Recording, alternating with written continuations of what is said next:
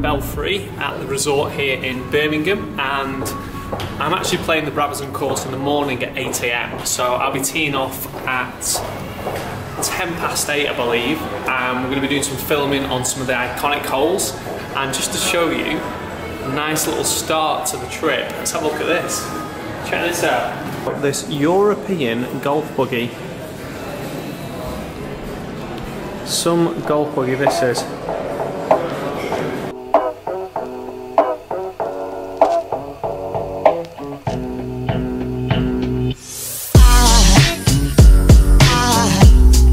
Aside from my soul,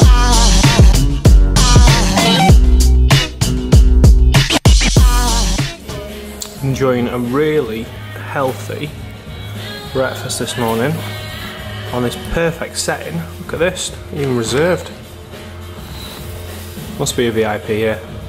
But check this out. So having breakfast next to the 10th here at the Brabazon.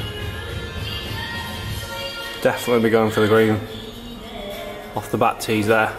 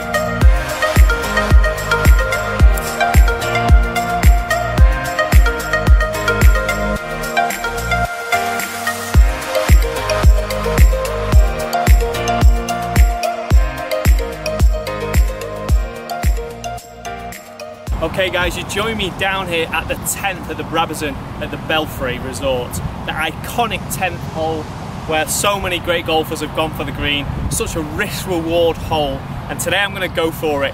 I've actually got driver in my hand.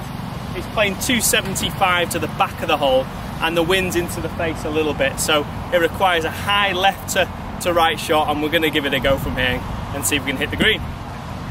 Just like the great Seve Ballesteros. I think he actually hit 3-wood though. Let's give it a go.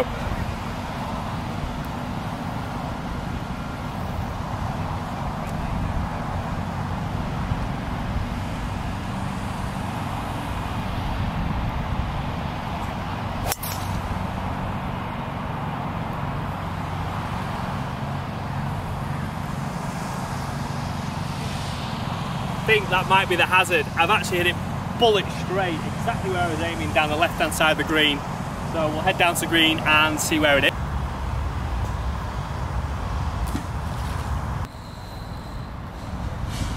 Unfortunately, in the drink. Absolutely gutted. Pin's right at the back here, playing, like I said, about 280 today into the wind. So it's a huge risk reward hole this, as you can see. You can lay up with pretty much a 7-iron and have a wedge in.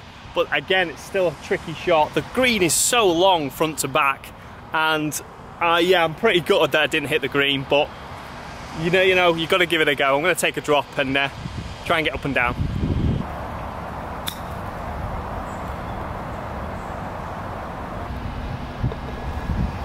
For the hole, unfortunately didn't make the green, but sometimes you just got to go for it, and such an amazing golf hole. Just wish I had a little bit more of a cut. Just couldn't cut it in. Too straight.